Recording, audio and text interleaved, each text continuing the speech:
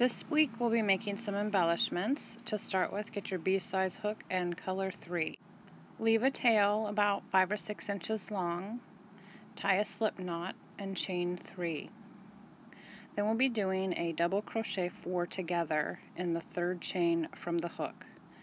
To do a double crochet 4 together, you yarn over, you go into the chain, pull through, yarn over and pull through 2, leaving the loops on the hook.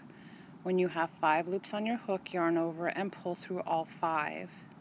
Chain 3 again. This time you'll be doing the double crochet 4 together in the eye at the bottom of the chain 3. And that's pretty much the pattern repeat. It's chain 3, double crochet 4 together in the eye, and repeat. Do this until your trim measures the sides of your flag and goes up and around the bottom of your flag as well. Try not to stretch it or your flag will gather when you attach it. Have it lay flat and make sure it meets all the points.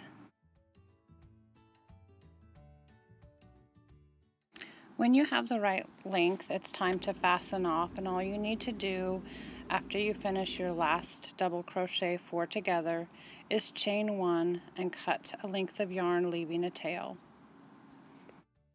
I ended with 70 double crochet 4 togethers, but depending on your tension and the length of your flag, you may end up with a different count. We'll be attaching all the pieces together in a couple of weeks.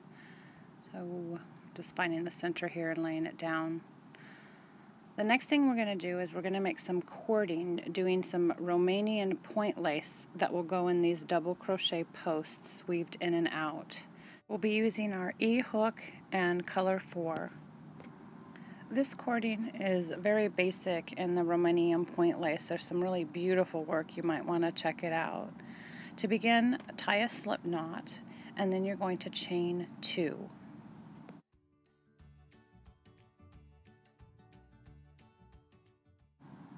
Next, go into the 2nd chain from the hook, yarn over and pull up a loop. Yarn over and pull through both of those loops on your hook. You're going to turn your work clockwise and find that one strand and go into the strand, yarn over and pull through, yarn over and pull through both loops. Again, turning clockwise. This time you'll have 2 loops from the previous stitch. Get under both those loops, yarn over and pull through just those 2, leaving 2 loops on your hook, yarn over and pull through 2. That's the pattern repeat. Turn clockwise.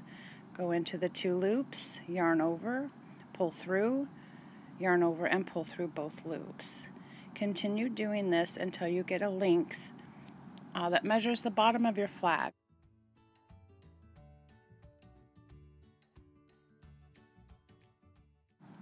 Mine measured about 11 inches, but depending on your tension and gauge, just lay it down on the bottom of your flag so that it gets to each border edge.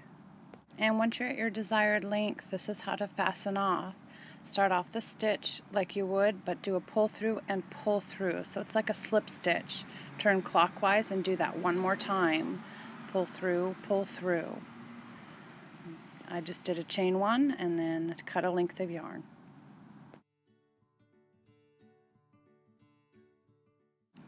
You'll be making a total of 3 of these, 1 for each flag end, and you can go ahead and weave it in and out of your double crochet posts to see how that it looks and fits. But I'll be showing you how to tuck in all your tails and sew on some other pieces in a couple of weeks.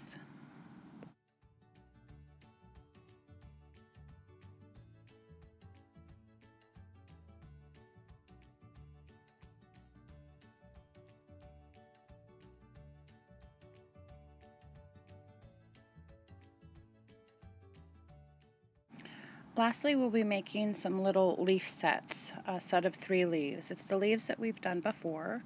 So with your B hook and your color 1, go ahead and chain 5.